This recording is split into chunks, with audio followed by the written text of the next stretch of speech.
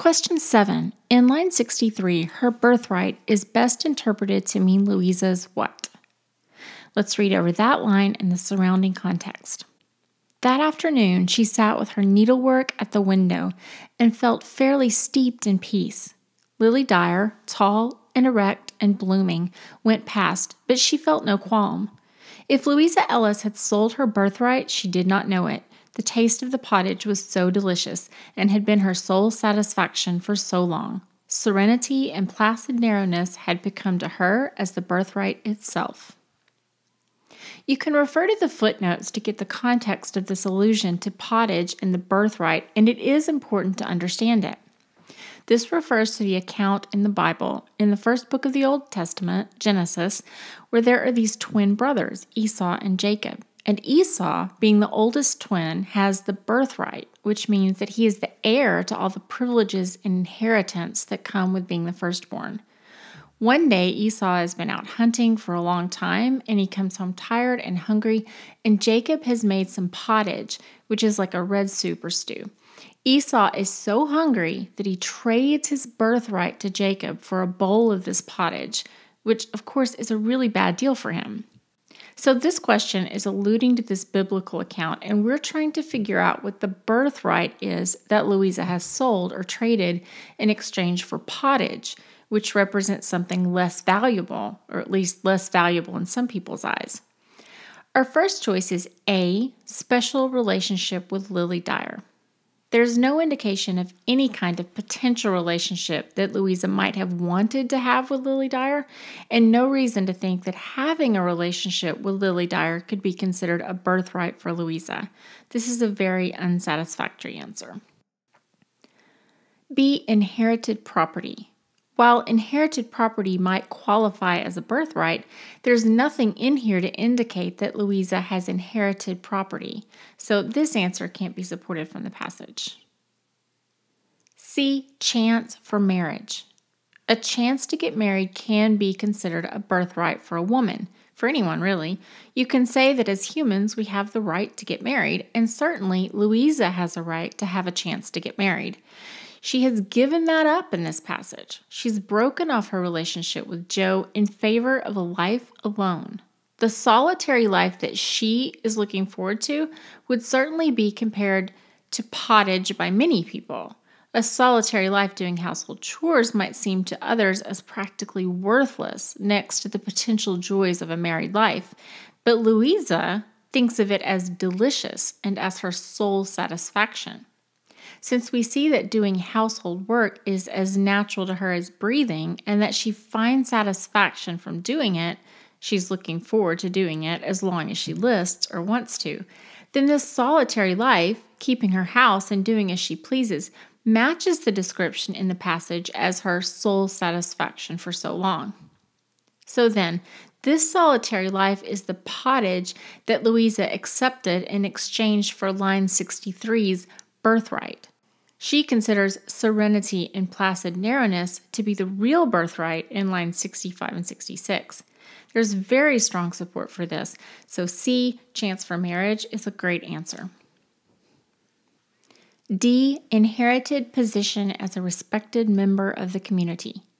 There's nothing in here to support either that Louisa has had a place as or might have given up a place as a respected member of the community.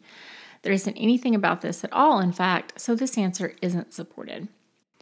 E, natural inclination toward a peaceful life. Since the birthright in line 63 is the thing that might have been given up, and a natural inclination towards a peaceful life remains with Louisa, as serenity and placid narrowness has become her birthright over the birthright that she might have lost in line 63, this answer is insupportable. And the best response is C, chance for marriage. Question 8. The chief effect of the imagery and figures of speech in lines 65 through 75 is to what? And let's take a look at the imagery in 65 to 75. This part of the passage reads, Serenity and placid narrowness had become to her as the birthright itself. She gazed ahead through a long reach of future days, strung together like pearls in a rosary, every one like the others, and all smooth and flawless and innocent, and her heart went up in thankfulness. Outside was the fervid summer afternoon. The air was filled with the sounds of the busy harvest of men and birds and bees. There were halloos, metallic clatterings, sweet calls, and long hummings. Louisa sat, prayerfully numbering her days like an uncloistered nun. The first answer is A, create a mood of domestic happiness and convivial society. Convivial refers to being friendly and social with other people. The only imagery here related to other people is the mentioned halloos, the sound of harvest that include men, and the metallic clatterings, which is probably related to the men harvesting. But notice that these all occur outside, away from Louisa. They're part of the peaceful sounds of the afternoon. They combine with the sweet calls and the long hummings, the sounds of the birds and the bees, so they don't suggest socializing or being friendly with other people as much as they do contribute to a feeling of a peaceful summer afternoon. B, establish an attitude of separation and loneliness. While this imagery doesn't bring the feeling of conviviality, it also doesn't establish a feeling of loneliness. While being alone isn't necessarily a negative, it can certainly be a positive thing. Loneliness is a negative, and Louisa's future days are described as pearls in a rosary, smooth and flawless and innocent. She sits prayerfully numbering those days like an uncloistered nun. So while she might be contemplating being alone, and while this imagery does call to mind solitude, it doesn't establish a mood of loneliness. C suggests a rejection of worldly things in favor of a purely spiritual realm. There is imagery associated with spirituality here. The days like pearls in a rosary and prayerfully numbering those days and doing it like an uncloistered nun are all religious images. But there's also the fervid summer afternoon, the birds and the bees, and the outdoor sounds of activity. Those are worldly things, and the passage suggests that Louisa is enjoying them rather than rejecting them, so this answer can't be supported. D, leave an impression of an impending romantic encounter. Not only is there nothing that leaves an impression of a romantic encounter to come, but we have the opposite with the simile like an uncloistered nun. Nuns don't marry or engage in romantic encounters, so this answer is contradicted by imagery in the passage. E, affirm an atmosphere of reclusive peace and tranquility. We do have a lot of imagery here that indicates peace and tranquility, serenity and placid narrowness, future days strung together like pearls in a rosary, all smooth and flawless and innocent, sweet calls and long hummings, prayerfully numbering her days. These all suggest peace and tranquility. The uncloistered nun simile affirms the reclusive part of this answer. Reclusive implies voluntary solitude, as does being a nun. So this answer is very supportable, and it's the best one we have. Question 9. By comparing Louisa to an uncloistered nun in line 75, the narrator invites a further comparison between what and what. Our first choice is A, the sounds outside the house and the peace within it. There hasn't been a comparison between the sounds outside the house and the peace within it. We have a description of the noises outside the house here in lines 70 through 74, but no description of the peace inside the house other than as that peace rests within Louisa herself, which we see implied here in lines 66 and 70, when she gazed ahead through a long reach of future days strung together like pearls in a rosary, everyone like the others, and all smooth and flawless and innocent, and her heart went up in thankfulness. Furthermore, the peace that Louisa feels isn't even compared with the noises outside. It's implied that the noises outside contribute to the peace that Louisa feels, but the noises and the peace aren't being compared at all. So this answer is not supportable. B, the different futures open to men and women. The only mention of men here is the busy harvest of men in line 72, and that's simply part of the noise going on outside. The reference to an uncloistered nun is in no way comparing the different futures open to men and women. To try to make this answer work, you'd have to say that somehow a man's potential future as a harvest worker is being compared to a woman's potential future as a nun, and there just isn't any way you can support that interpretation from this passage. C. Louisa's home and a house of worship. The focus isn't on Louisa's home. It's on Louisa herself and her feelings after she's made this life decision not to get married. As we saw before, there isn't any description of the house even. The descriptions, other than the outdoor noises, revolve around Louisa herself and her thoughts and her feelings. So the reference to an uncloistered nun is not suggesting a comparison between Louisa's home and a house of worship.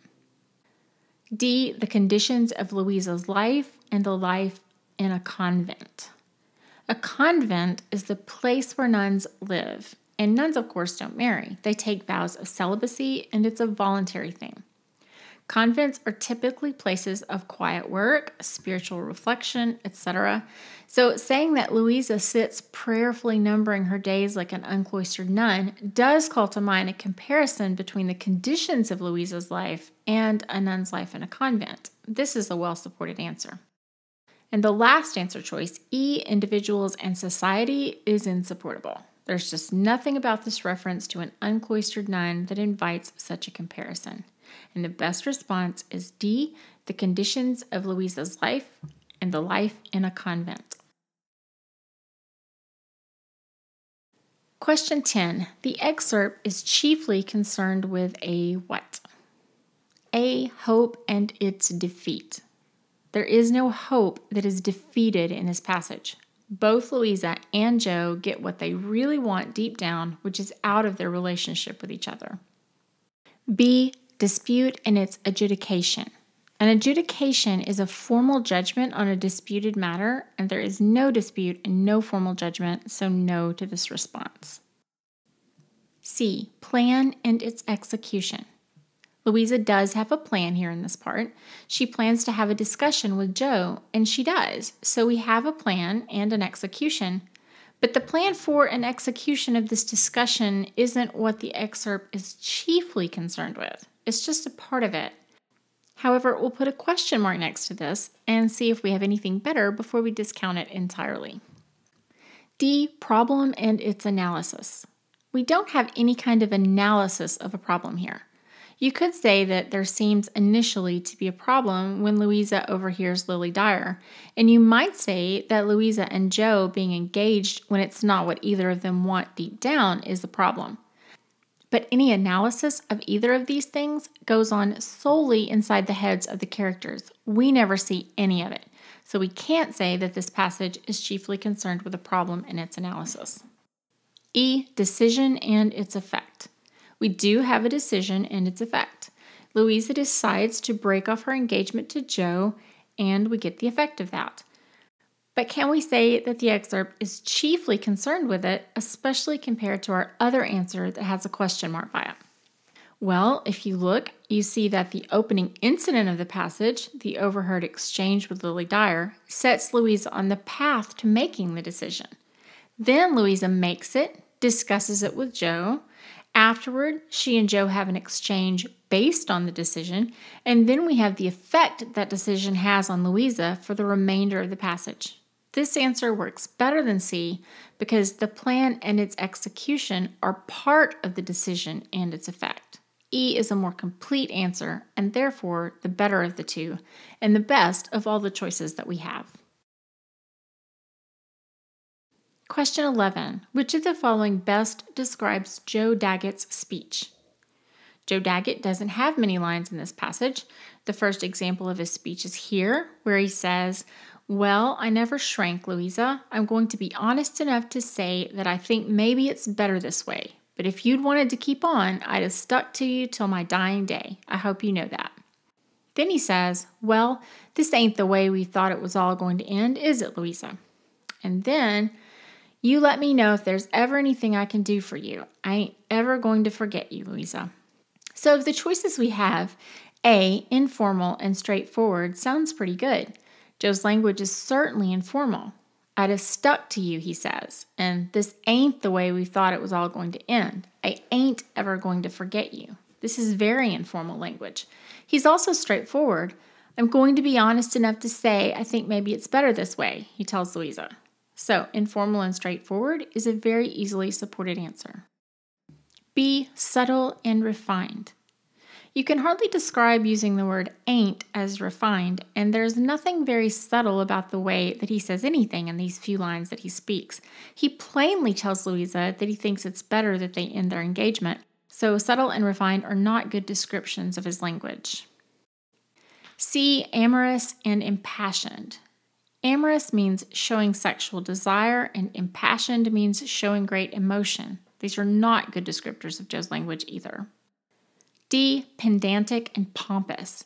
Pedantic refers to being overly formal, meticulous, or precise, and pompous is being affectedly and irritatingly grand, solemn, or self-important, neither of which are adjectives that apply to Joe's language here.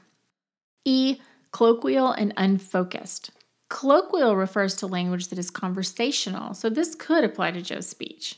However, there's nothing unfocused about what Joe says or the way he says it, so we have to eliminate this answer as well. And the best answer is A, informal and straightforward. Question 12. At the end of the excerpt, Louisa probably believes that Joe Daggett had been what? Notice that this question asks what Louisa believes that Joe had been, not what he is now. Keeping that in mind, let's look at the answers. A, the only man she could have loved.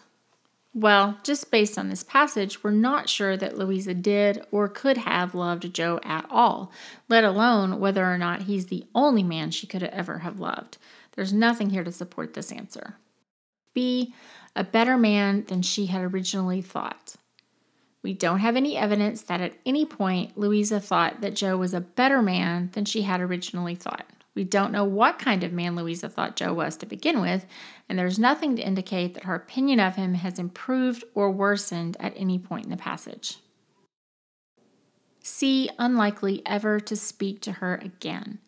We can assume that she doesn't think this, as Joe got through telling her to let him know if there's ever anything he can do for her in line 42, and there's no reason to think that she had believed this about him at any other point in time either.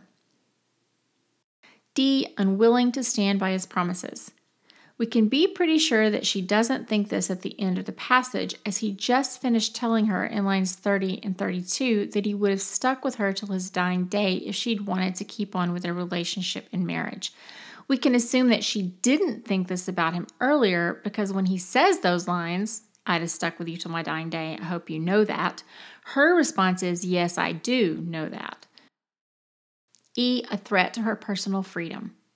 Based on her reflections about the future, after she has broken off the engagement to Joe, we can assume that she had thought of him, or marriage to him, as a threat to her freedom. After all, the morning after they break up, she feels like a queen who, after fearing lest her domain be wrested away from her, sees it firmly insured in her possession. Now that she is no longer going to be married to Joe, she'll be able to sew linen seams and distill roses and dust and polish and fold away in lavender as long as she listed. These feelings of relief and reflection on the freedom she is now looking forward to as an unmarried woman imply that she viewed being married to Joe, and in effect Joe himself, as a threat to that freedom. So the best answer is E. Louisa believes Joe had been a threat to her personal freedom.